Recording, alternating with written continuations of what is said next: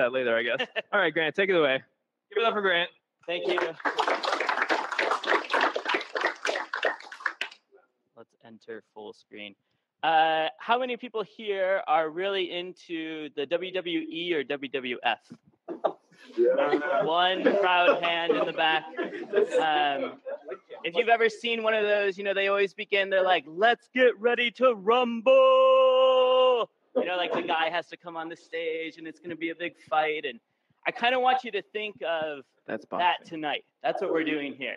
This is fight night, okay? Fight night. Let's get ready to rumble. We're going to bring on two titans of computer science tonight. One of them is going to emerge victorious, and one of them will go home shamed. Shamed, I say. Lady Ada? Not Lady Ada. We begin our journey in the Zen of Python. The Zen of Python is kind of like a poem. It's like a set of rules. I don't really know what it is. Programming languages don't have Zens, so it's just a weird thing that's part of a weird culture, which is Python. Welcome to our weird group. If you have an interpreter open, type import this. That will bring your Zen to you. It's like 15 or 16 lines. It was written by Tim Peters. And when I first found the Python Zen, I thought, oh, that's really interesting. Let me read through it, kind of figure out what it's about. And it had these two lines in it. It said, simple is better than complex. Complex is better than complicated. I was thinking for a moment, I was like, but what's really the difference between complex and complicated? So I went to the dictionary, go to Webster's, open up complex. It says, blah, blah, blah, see complicated. Wait a minute, I know where this is headed. I go to complicated, it says, blah, blah, blah, see complex. And I think, oh gosh, circular definitions. What are we going to do about this? Well, I want to take us back in time to the 1980s. You have to rewind your brain to before Facebook, before Google, before the internet, right? Before all these things, you had a couple of titans of computer science. And in the first corner of our fight night is Donald Knuth. Ooh. You're supposed to imagine, right? He comes on the stage. He's this titan. He's got some heavyweight belt. Donald Knuth's heavyweight belt, he is known as the Isaac Newton of computer science. That's a pretty big deal, right? I could not make a bigger deal about this man. He is so influential on all the computing that you and I have ever done. He's best known for one of his literary works. It's called The Art of Computer Programming. And in, I think, 6 volumes, is it 6? 5? He hasn't finished the 6th. This is like his life's work. His magnum opus is The Art of Computer Programming. I bought the volumes back when there were only 3. I thought about dragging it here, but it is so heavy. I was like, no, I'll spare my back. I don't want to drag that out here.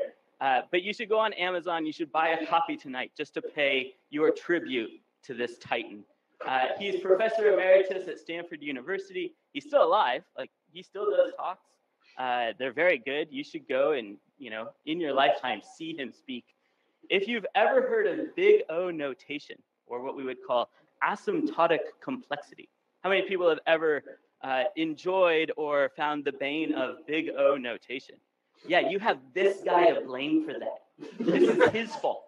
He's the one who tediously and in great detail determined and documented the Big O notation of all the core data types, all the core algorithms you've ever worked with.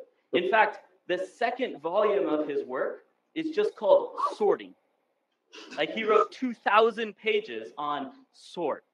There's a lot there. And he's also known for the TeX computer typesetting system, sometimes referred to as LaTeX, basically a very fancy, what would you say, WYSIWYM kind of text editor.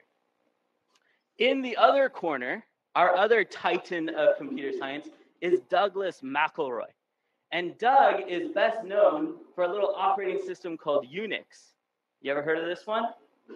He was the head of research at Bell Labs. He was one of the people that Dennis Ritchie and Kernighan reported to as they were developing this operating system that they would eventually go on to win a Turing Award for. Like, again, it's hard to make a big enough deal about this guy.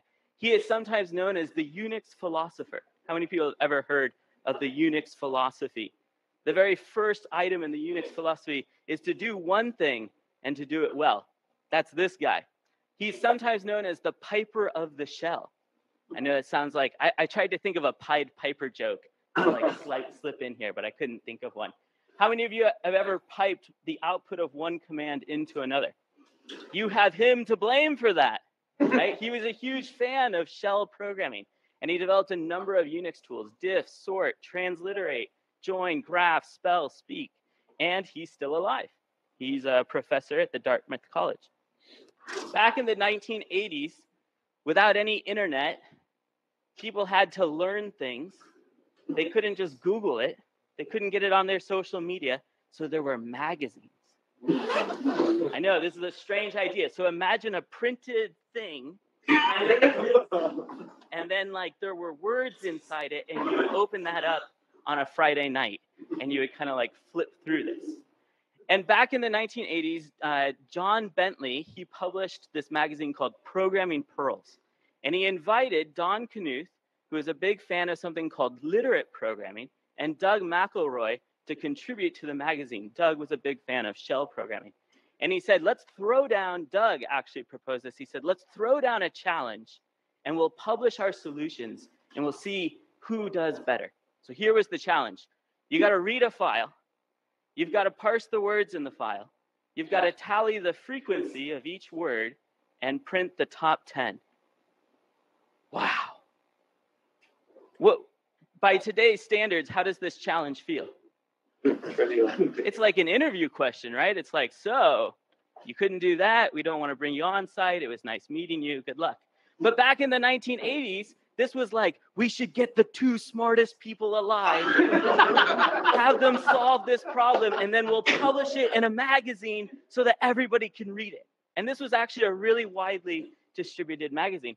So they agree to this. And you have to understand, for Doug to propose this challenge with Don was a little bit like crazy, because Don Knuth was such a titan of programming that he wouldn't just submit something brilliant. He would prove that what he submitted was the best possible thing anyone could do. And he would prove that it was optimal and true and everything. And it was like, boom, you cannot do better. I've proven it. You know, that was what he was going up against. So Don, he tackles this problem. He introduces at the time a data type that very few people had ever even heard of. It's called a prefix tree, or trie. It comes from the word retrieval. He proves that this is optimal in time and space. You can do no better than this data type. And he writes it in his literate programming style. Now, understand that Don Knuth, being professor emeritus at Stanford working on the art of computer programming, this guy is like an uber academic. Literate programming serves his needs really well, because when he writes an algorithm, he needs to publish it in a paper. He needs to prove that it's correct. He needs to test it. He needs to get it, typeset and all these things. And so he really developed literate programming around that idea. So he could take one program and he could feed it through a compiler. He'd get an executable. He could feed it through a typesetter. He'd get something he could publish. He could feed it through a test system. He'd see all of his test cases pass.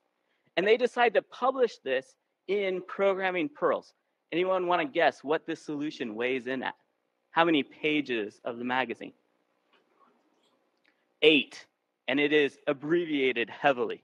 Right? This is a complicated solution. Here's McElroy's solution. That's the whole thing.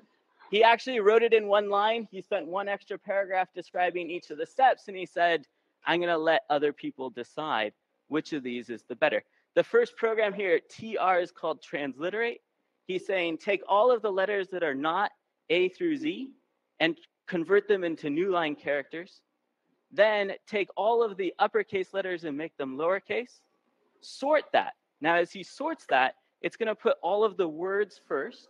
And he says, oh, look at this trick. I have unique, which just happens to have a -C switch, which will go ahead and count how often things occur in a row. And when we output that, I can pipe it back to sort, which just happens to have a -n switch, which will sort numerically by the second field, and -r will do it in reverse. And then the sed line says, only give me this number lines in the output. That was his entire solution. So what's kind of interesting here in the modern day, this is a multi-process solution. He's starting several processes. It's actually almost a distributed system. We could get a bunch of these machines together. We could start connecting them via the network. We could pipe this data from one to the other. You look hard enough at that and kind of squint and cross your eyes. That's a MapReduce thing, right? It's like, ooh, this is googly. It supports problems that are larger than memory. He doesn't have to pull everything into memory at once. And he's using his shell programming. So here's the question, who won? How many of you have ever written a literate program? How many of you have ever written a shell program? Who won? Doug won. And this was what was so fascinating to me as I saw these two styles of programming. I saw them as really like extremes, right? On the one hand, you have literate programming, which has all of this documentation and testing, and it's beautiful, and it has a proof, and it's got all this typesetting, and it's part of a whole ecosystem of tools for teaching other people the best solutions. And then on the other hand, you have this one-line shell script. Which of these would you rather maintain? I would much rather maintain the one-line shell script. And what's interesting to me is that Python falls between these two. And I want to look for a moment at some of what Python has that helps it in this battle.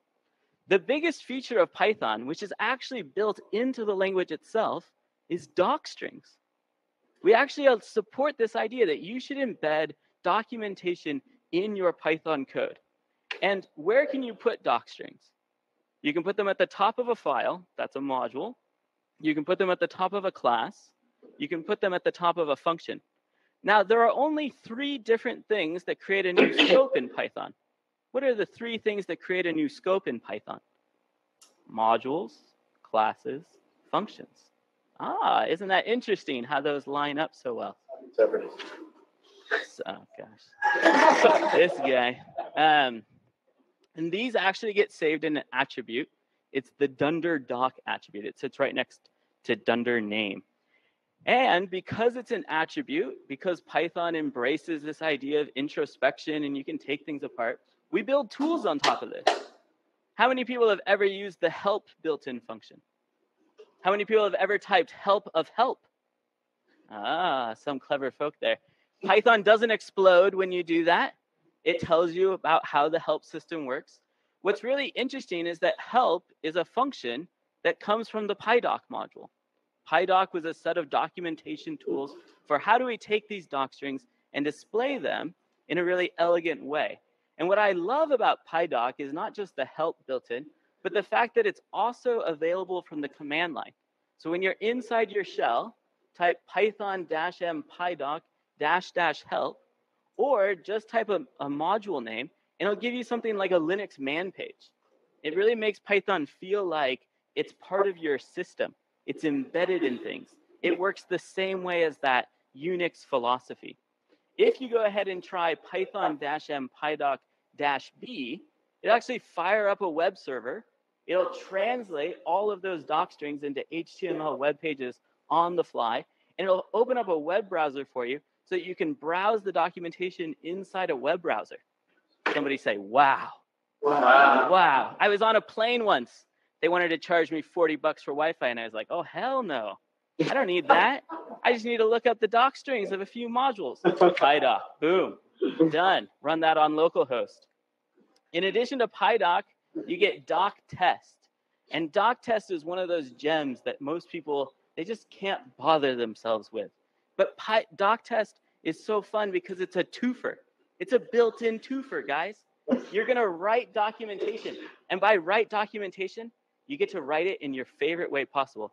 My favorite way to write documentation, copy, paste. You know how you write some code, you go to the Python shell, you try it out, and you think, hey, it would be nice if I let future users know that this is how it works. You copy paste that snippet in, Now people look at this, they go, ah, yes, the solve linear function. If I give it 2 and 4, it gives me -2. Doc test goes and takes that and turns it into a test case. Like, boom, done. That's awesome, right? So what's fun about this, what's really fun about this, how many of you have ever looked at documentation before? You're presented with a wall of prose, and you carefully read through every line of that prose in order to understand what you were working for before you tried it out. Is that what you do? No. It's not what you do. What do? You scroll. You scroll for an example. You take the example, you copy it, you paste it, and then what happens if the example doesn't work? Do you carefully file a bug, just as Lisa described, and say, hey, I'd like to help you maintain this project. You should work on this. Or do you kind of throw your hands up and go, well, I guess it's quitting time. Example doesn't work. I don't know what to tell you. How can we go any further? This will keep your examples up to date, because now your examples can fail. That's not kind of scary. doctest.testmod is how you access it from Python.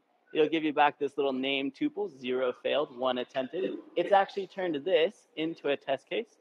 It's got a nice shell interface as well, Python 3-m doctest. I encourage you to do a -- help, or go ahead and put any text file here. Could be your restructured text documentation, could be a Python file, could be a text file, anything that's plain text. It'll go through that. It'll look, it's basically really simple, actually. It's looking for this 3 greater than signs. It goes, ooh, ooh, ooh, that looks like a Python shell. Okay, take the thing that's after it, call exec on that, compare the output using repr, it matches, woohoo, you passed. Now it's actually a little smarter than that, because if you embed logging or you have print statements, it goes and it captures those print statements, it ignores those logging messages, and it'll go and validate your output for you. The core developers read Knuth so that you don't have to. That's one of the sayings we have in the Python community. Knuth's a big deal.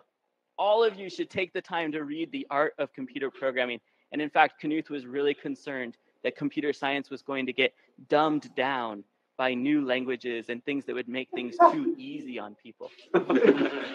So with that disclaimer, know that Python is specifically intended to make your life easier. Thank God. And if we looked at like a Python solution to the problem we talked about today, if you look inside the counter data type, inside the collections module, it's got a most common method, which will go ahead and spit out the n most common by value in your dictionary. You could build a very simple Python solution using that data type. How many people know how most common works? We have the author here this evening. Besides Raymond, anyone know how, if I asked you, give me the 10 largest in a sequence, how do you do it? Bubble sort. Yeah, that's a good sort. If n is very small, maybe that's a good idea. In the back, sir. Maybe a heap? Maybe a heap. See, the naive solution is to go and sort the whole thing, like bubble sort. Maybe like quick sort if you thought, oh, we can do better than bubble sort. But it turns out Knuth tackled this problem. He said, we can do even better than that. We use a heap data structure. And because you're interested in only the 10 largest out of 1,000, we don't need to go and sort the 990 that come after that 10. The core developers read Knuth so that you don't have to. All right, who won our fight? Knuth? No, I don't think so. I think McElroy won the fight. But I encourage you to write Python code. Which of those solutions was complicated? Knuth was complicated because the complexity of a tree, a prefix tree, was something that was irreducible. It is optimal. It's the right answer. But my God, is it complicated. Which one was complex? McElroy, because it was the composition of simple tools. You could write sort. You could write transliterate. And McElroy encouraged software reuse by breaking all of those down into simple tools that you would compose together in order to create complex behavior. Simple is better than complex. Complex is better than complicated. Thank you so much.